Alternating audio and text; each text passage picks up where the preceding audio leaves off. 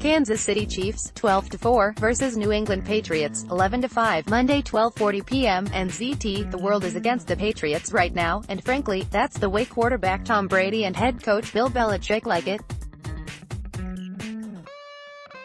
They were supposed to lose to the Chargers last week.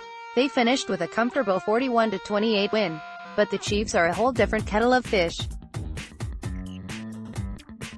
They've been the most impressive team all year, and now they're just one game away from where many assumed they'd end up, the Super Bowl. But to do so they'll need to get past one of the greatest dynasties in the sport's history.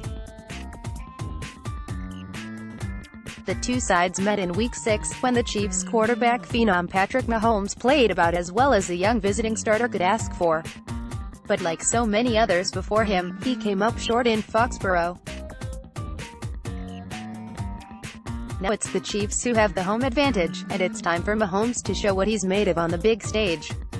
Kansas City defend the rush very well but have been vulnerable on the pass, which is where Patriots wide receiver Julian Edelman and tight end Rob Gronkowski will be looking to hurt the home side. The home side boasts a plethora of offensive talent. Wide receiver Tyreek Hill and tight end Travis Kelce are both Pro Bowlers. If this game turns into a shootout, this talented offense will hold the advantage. But the Patriots will not go down without a fight. If the Chiefs' rushing line doesn't get to Brady quick enough and he has time to throw the football, expect it to be a long night for the Kansas City defense. It's a risk, but once again, I'm riding with Brady. Prediction: Brady throws for 390 yards and 2 touchdowns.